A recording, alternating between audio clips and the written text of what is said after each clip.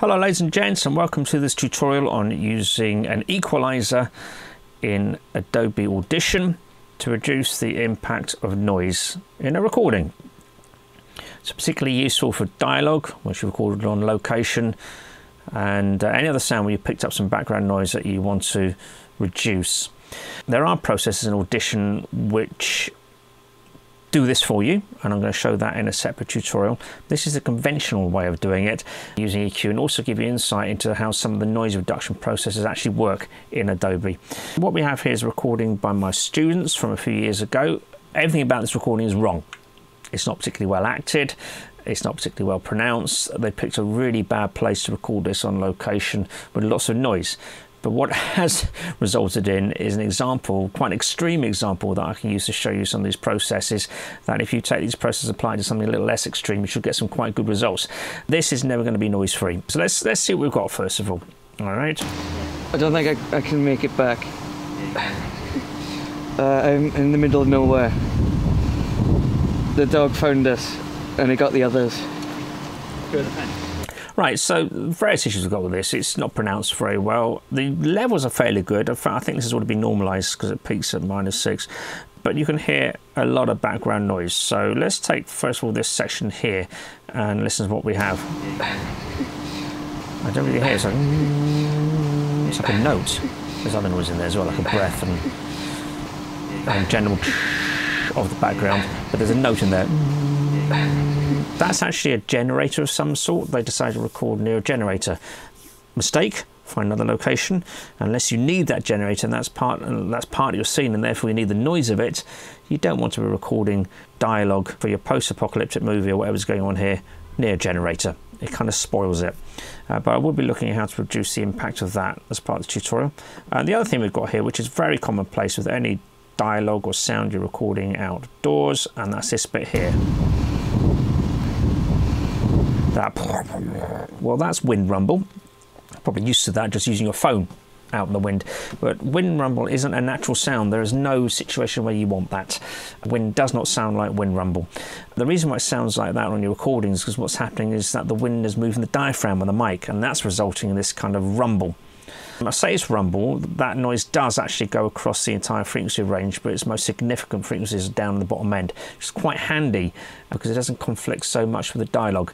So what am I going to do about this recording then using EQ? Well, first of all, it's choosing the right equalizer. You've got several options in Adobe Audition.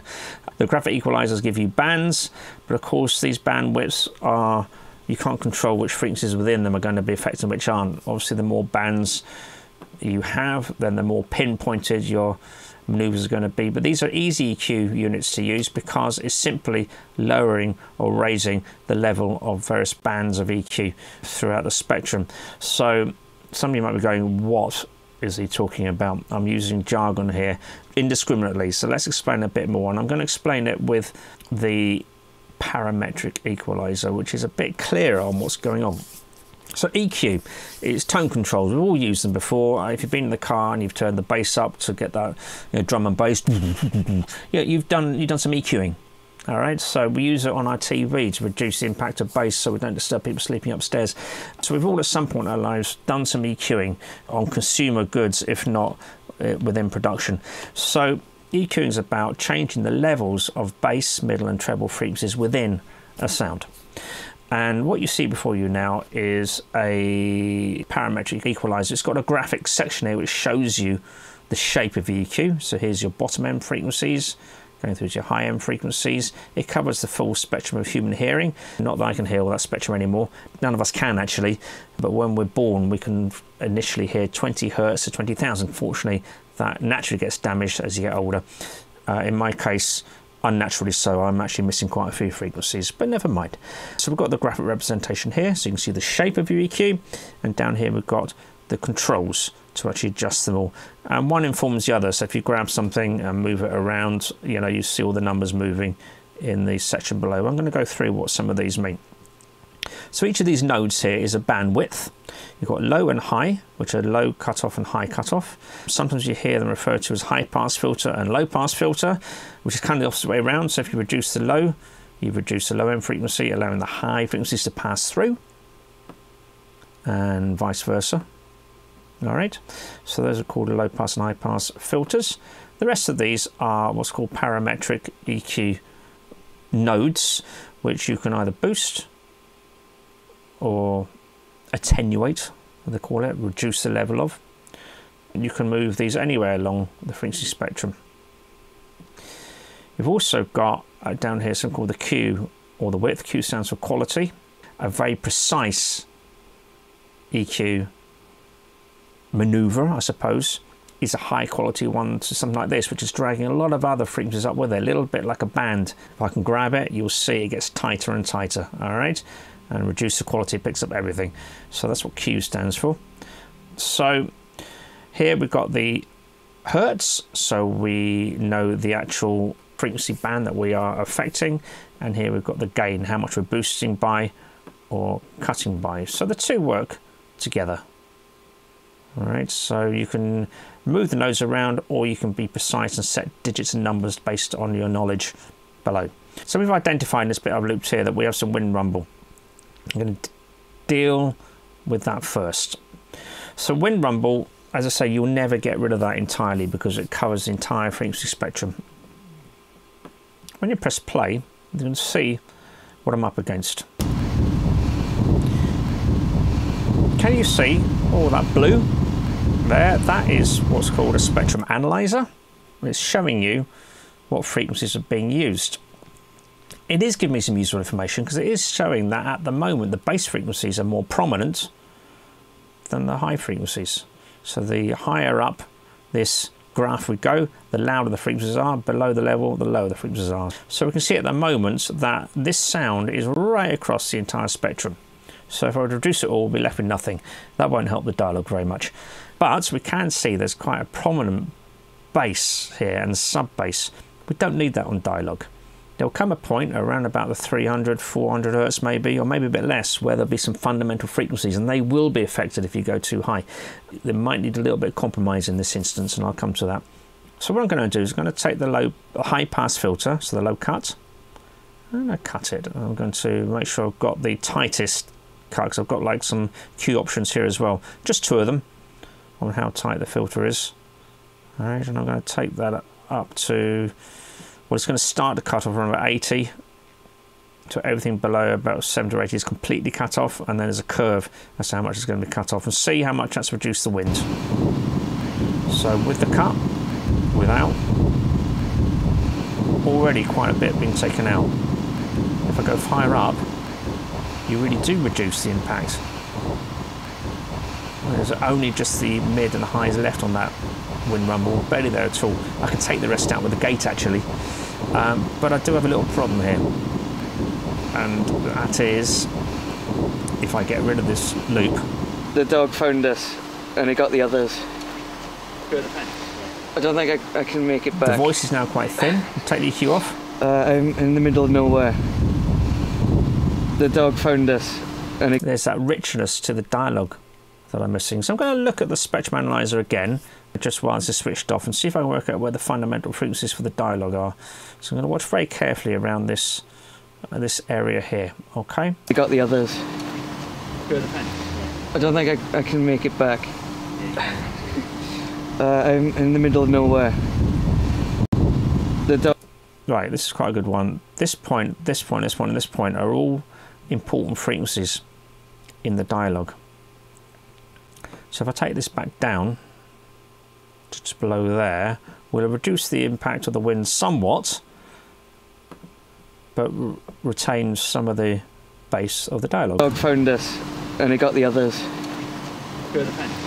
I don't think I can make it back. I'm in the middle of nowhere. The dog found us and he got the... I'm in the middle of nowhere. Let's make a new loop.